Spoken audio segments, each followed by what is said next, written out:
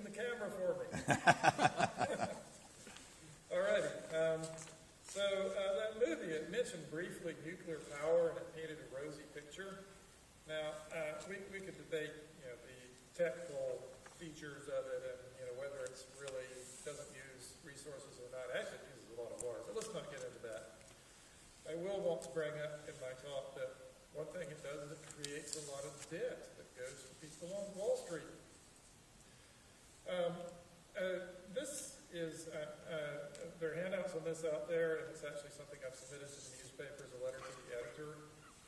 So, if you've been reading the news about solar power, you may have heard that this spring the University of Buffalo turned on 750 kilowatts of solar panels on their front approach, which serves several purposes for them. They get power from it, which means a lower electric bill.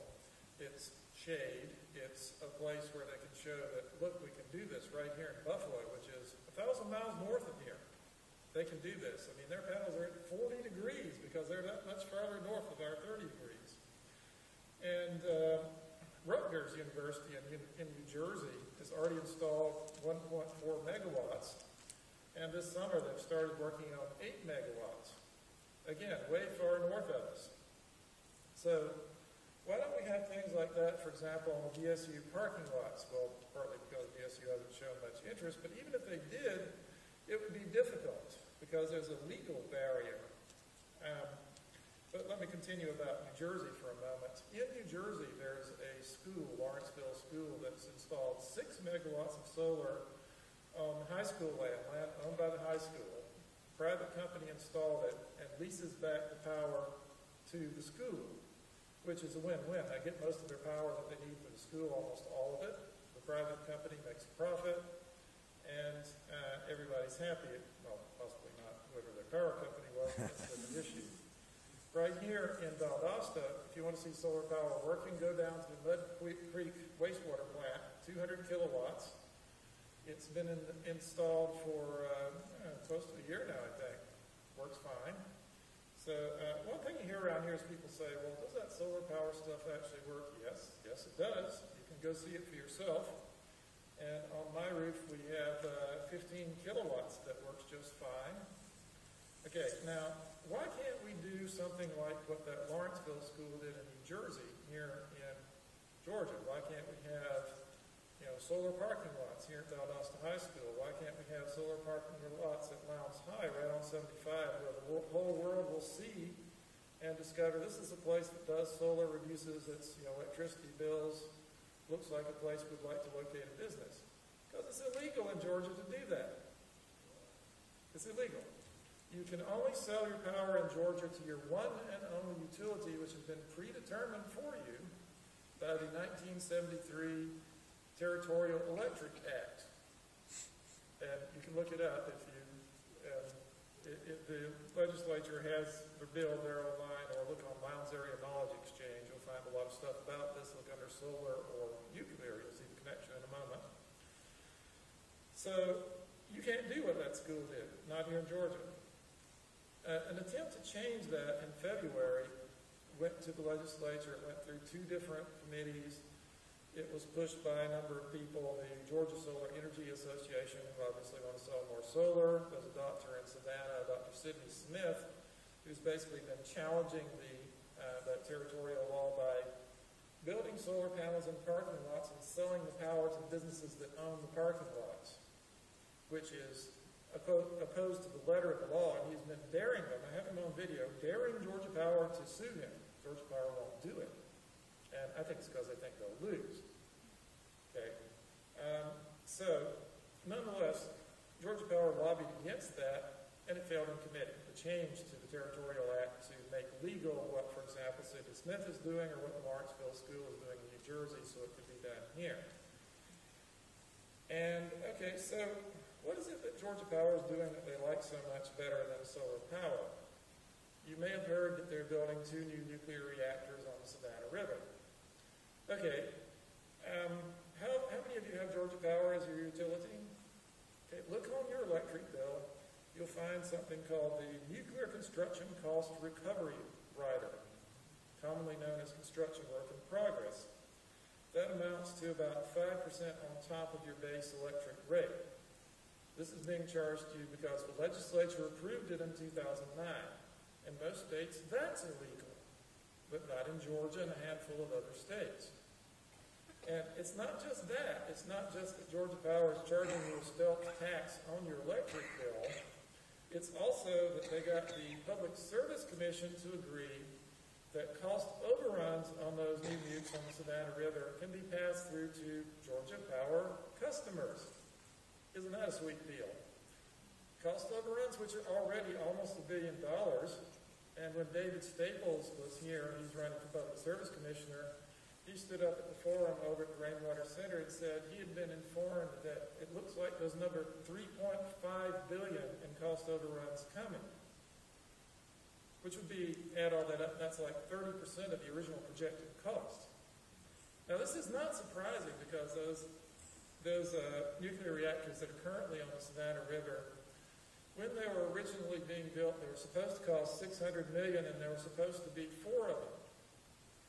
There are actually only 2 of them, and they cost $9 billion.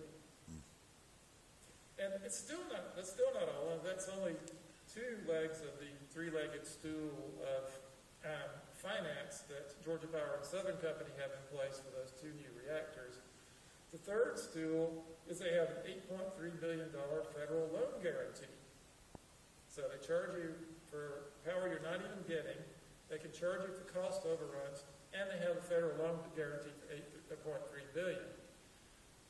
If you run the numbers on how much solar you could deploy for that amount of money, it's enough that it would be well more than those nuclear reactors are ever supposed to deliver. They would already be, the solar power would already be online, on time, and on budget. Anyway, so what's that got to do specifically with people around here? I've been stomping around a lot of streets lately for reasons many of you know, and people tell me about their power bills. They tell me about $200 a month, $300 a month, even $600 a month for single dwellings. This is ridiculous. Okay, what if instead of all that boondoggle money going to build those reactors on the Savannah River, which may never even be built, what if instead we spent that money on retrofitting houses and on solar panels to put on top of the houses, then people wouldn't be paying those rates, okay? Now, maybe you might call that a subsidy, maybe you don't want that. What if we just got the 1973 Territorial Electric Act out of the way so that people could get financing to put panels on their houses? My brother, who lives in Tennessee, some of you may know him, he went to school here at Lowndes High.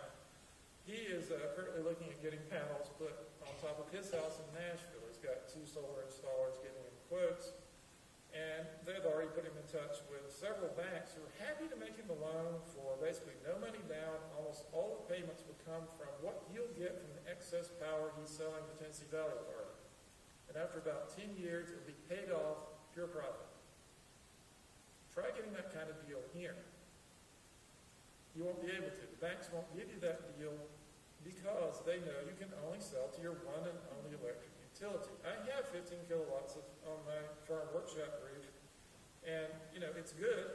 I like it. The highest power bill I've ever had in this year, $44.49 per month. Some months they owe me.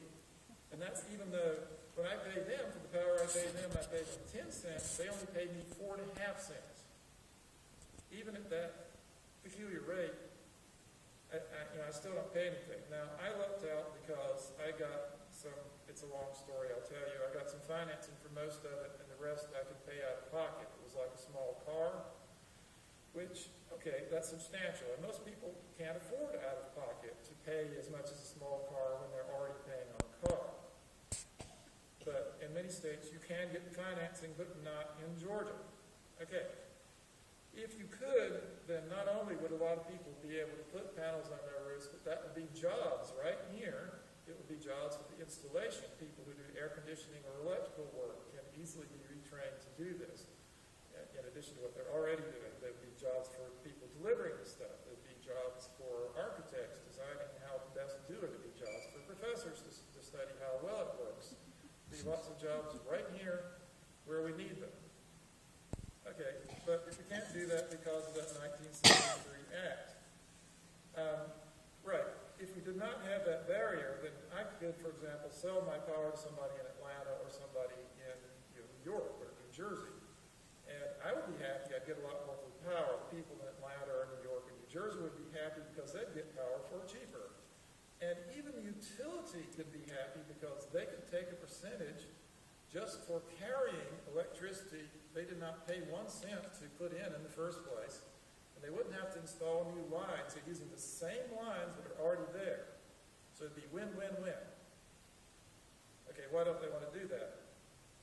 Because they're making a lot of profit the way they are. Did I mention that three-legged stool of nuclear boondoggle on the Savannah River? If you had a cushy deal like that, would you want to switch to solar? And no, the Southern Company does not.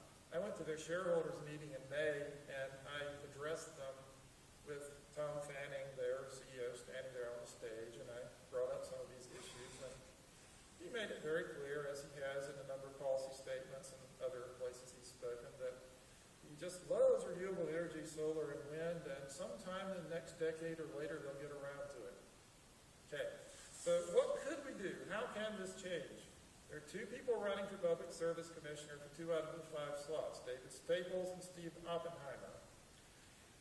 And they are, unlike the incumbent commissioners, they are not beholden to the electric utilities. The incumbent commissioners, 4 of them take 90% plus of their campaign finances. This is documented. You can look it up. From people who work for the utilities they regulate, or their lawyers. The other guy takes about 20%. The 2 people who are running against them, nada. Okay, so that's one place to start. Another place is people running for the legislature, like JC, who was just here. He's aware of this issue, and if we get enough new people in the legislature, people who did not vote for that 2009 law that let that extra stealth surtax charge get on your Georgia power bill, maybe they could revoke that extra stealth surtax charge. That would be the end of the nuke boondoggle, and it would be a wedge to do something about. The legislature could also just simply change the 1973 Act. So that's what I wanted to talk about. Most people don't hear about this, so now you have.